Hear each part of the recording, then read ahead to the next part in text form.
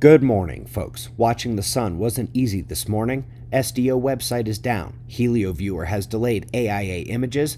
Luckily, the Proba 2 swap in 174 angstroms here cleaned up as always. It's been able to give us the full updated images every time SDO was delayed or down over the last decade.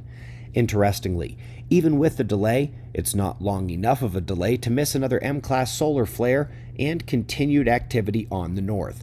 We're beginning to see activity on the south develop now as well, so hopefully NASA gets its act together today because eyes will be trained on the sun tonight. Let's peek in on the flare activity with the GOES X-ray flux. The uptick is quite significant compared to the flatlined activity before, but still about 10 to 20 times short of X-class range.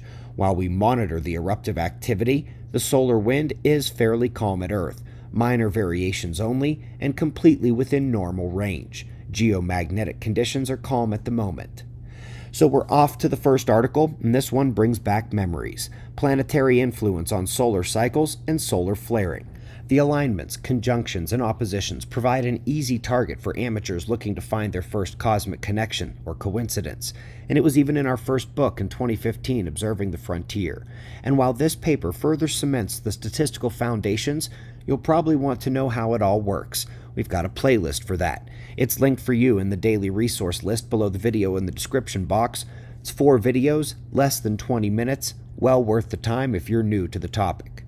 Up next, the continued discovery of magnetic sense in the animal kingdom, and this time we're coming to the tiny where desert ants not only navigate using the Earth's field, but take steps to geolocate cues around their nest.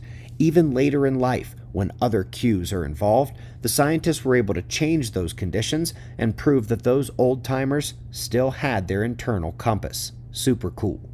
Up next, an excellent follow-up to the dozens of studies correlating exceptional space weather events to cardiac trauma.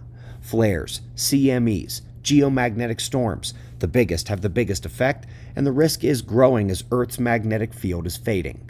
Website members, if you didn't check out that deeper look at the end of September, it's got a lot of the space weather health information compiled into half an hour, including the heart-focused pieces we've done in the past.